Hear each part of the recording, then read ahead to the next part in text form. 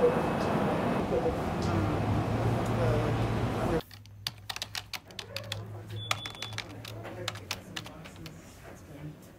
been too long. Hi. Hello. How are you? So we actually require a mask in order to enter the building.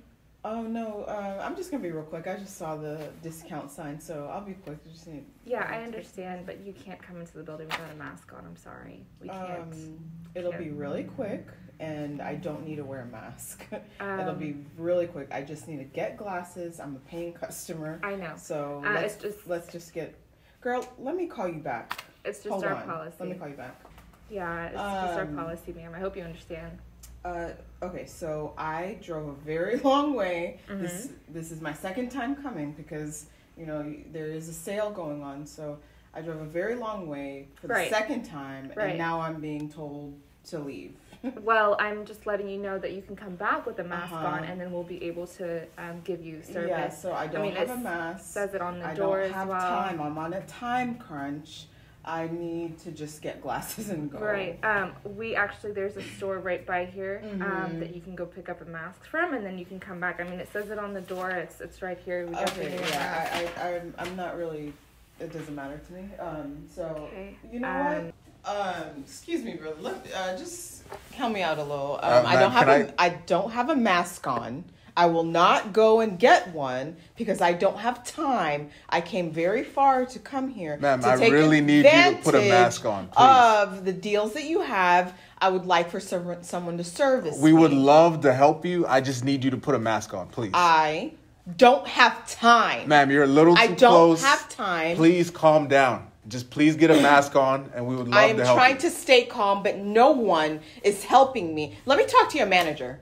Where's the manager? Where's the owner? I need to talk to somebody. I'm trying to spend money.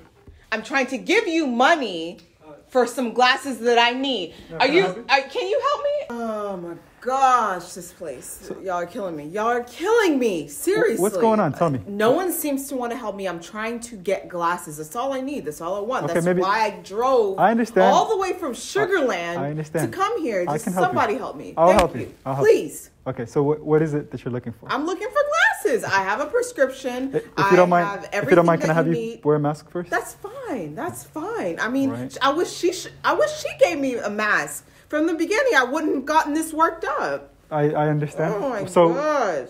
Is there anything particular that you're looking for? Anything I can point you to? Okay, so we have a wide selection of glasses starting at $79. A lot of them are 50% off. Okay, and let's look at let me show you some here. So we have everything from Calvin Klein to Versace to Ray-Bans, Nike.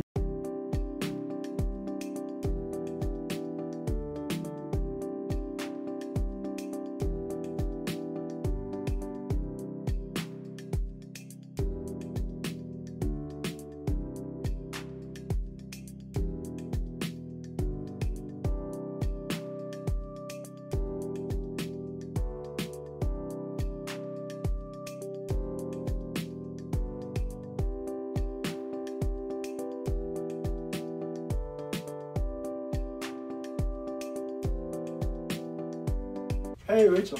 Hey, Dr. Paul, what's up? Hi, not much. So I actually have the frames that the patient finally choosing. Okay. She finished choosing these, and I want you to take a chance maybe to look at them and prepare for her. Yeah, absolutely.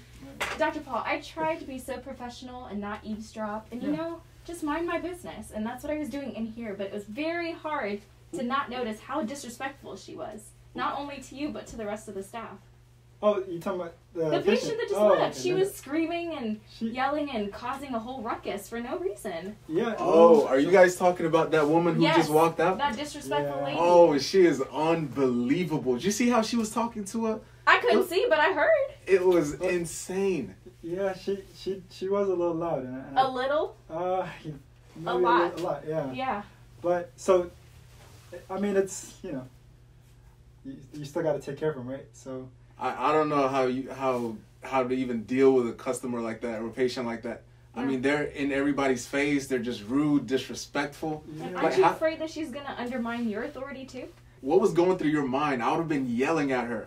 how did you calm her down? Well, I noticed you do that with so many patients. Like, Right. So The kids, everybody. yeah, all these years, like people come in here just losing their head, and for some reason you manage to just calm them down. Like, Yeah. So what I do is, in terms of people coming in, sometimes they just have different challenges, different problems that they bring in from the outside world, right? And so when they come in here, for me, I try not to let it influence me. I personally believe that you shouldn't let anyone steal your joy. So I don't let anybody steal my joy. It's my joy. I want to own it. And so whatever happens from the outside, I don't let it affect me. I don't let it take my peace. I don't let it steal my joy. And I think that's the best way we can deal with one another is we all have to be able to help each other and not take things personal when someone comes in with, so many different things. Or maybe they come in upset, right? And so I want to be the one to dictate how I feel and how my day's going to go. And I don't let anybody steal my joy. I refuse. man, I hear what you're saying, but there's some people who I don't even know how to start addressing it. Like the way she comes in here, she's in everybody's face. Just, I don't know. I want to start yelling right back at her. Right, but that wouldn't help. That would not get you very far because then it just becomes a yelling match, right? So I think there's a way to handle those situations. And so if we definitely can talk about it. You guys want some water, drink? Sure. What I'll would have you a like? water, Water? please. Yeah. I'll take a soda if you got one. Give me a second. Let me go get you some drinks and we're going to talk about this really quick, all right? Okay, all right. Man, Marcus, I thought I was coming to learn about optometry, All but right. we were just talking about you. He's over here teaching me So life lessons. Here's the water now. you wanted? Yes, thank you. All right, thank you. My favorite drink. Yeah, I know you like Cokes, and so Yeah, we were talking about how that woman came in here. Whoa! What is happening? Whoa! What is this? What kind of soda What did you in the- give him? So What is this? Somebody shook this bottle. Well, so okay, I was trying to illustrate a point for you, Marcus, and Rachel as well. And so sometimes people can be like that. Like what? Explosive? The difference between a Coke and a water. So I actually shook both of those. And so she opened it, she drank it, no problems. And sometimes people can bottle up a lot and they get shaken, and sometimes fireworks, right? So I apologize. I didn't mean to get it all over your clothes like that. But I do want you to know this is how some people are. And they bottle it in, they hold it in, they're just ready to explode as soon as somebody even touches them, right? And so what I want you guys to remember is you should be kind of like water.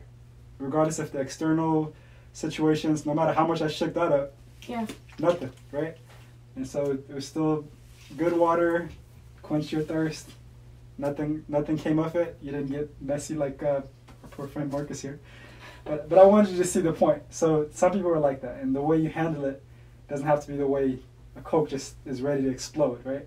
So when people come in and try to steal your peace, like I said, I refuse to let anybody steal my joy. And nobody's going to steal my peace, and you have a nice day. I'm never going to forget this day. I can't wait to tell my friends about what happened at work today because that was insane. Yeah, I'm not gonna forget that. He has a point. It doesn't matter what comes at you. It really just depends on what you got inside. Exactly. Yeah. Oh, I think you're about to get it again. Wow. Yeah. Unbelievable. That's very good illustration. Very good. Yeah.